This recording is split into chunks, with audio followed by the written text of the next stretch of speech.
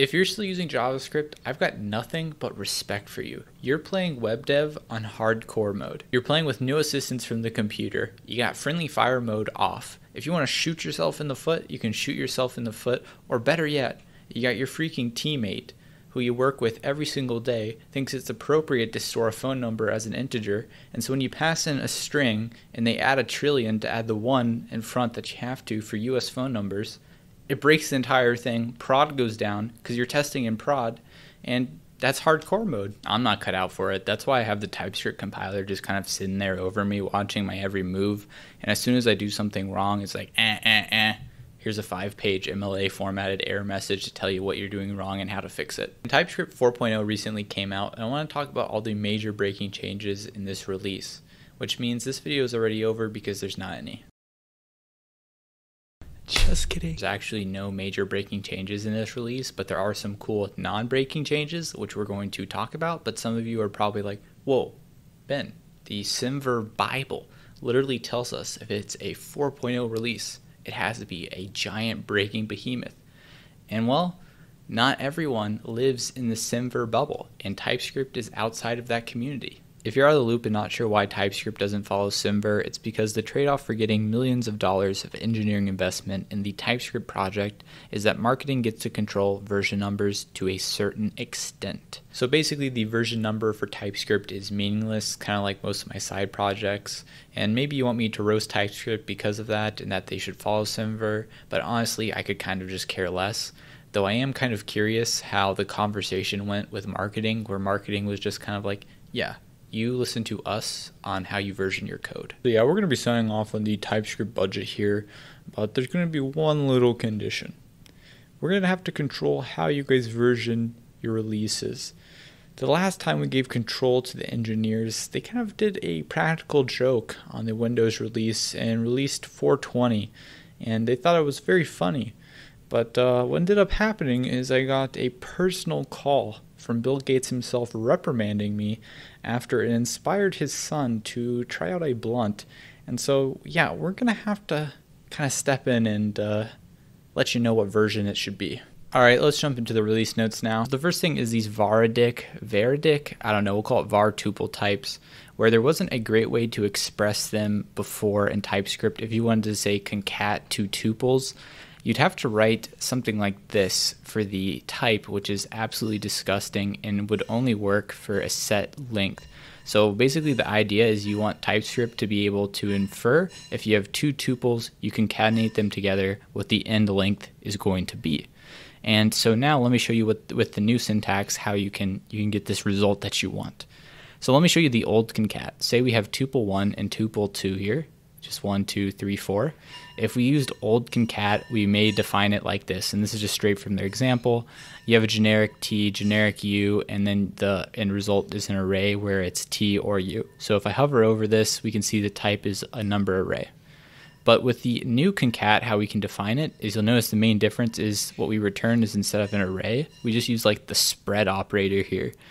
And so the result of new array here is you'll notice we actually get a tuple returned here, where we know the length of this is 4 numbers. And this gets really cool too. Right now I just have 4 numbers. What if I convert these to strings, right? Well, of course, capital S. What are we, heathens? And A, B. And now if we look at old array, that's going to give us an array of numbers or strings. But if we look at the new array down here, we now have a tuple where we see that inside of that tuple it's num, and then string, string. Next, you can now have named tuples. So we have the type range here, and it's a tuple, and you can say the first element is the start, and the second element is end.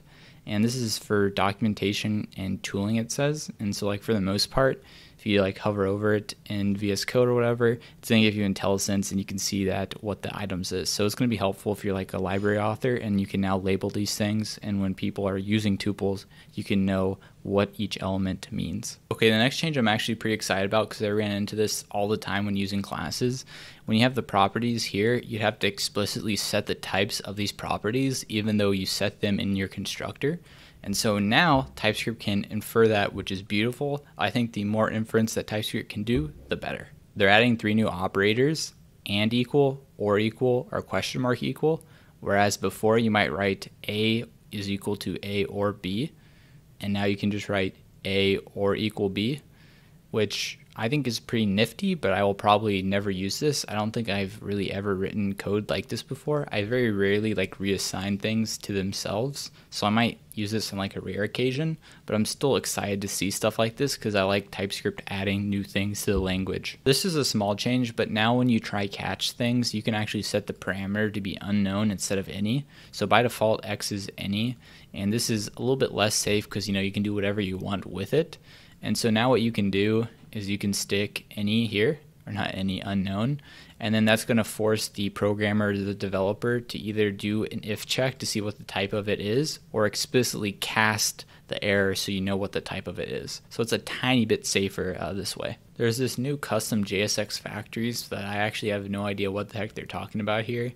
I assume this is probably relevant to like React library authors, or I guess Preact in this case, so yeah, I'm just ignoring it. I love performance improvements, and there's a couple of them in this release. The first one has to do with the incremental flag. This has been a flag before, but apparently it wasn't really working properly with no emit on error.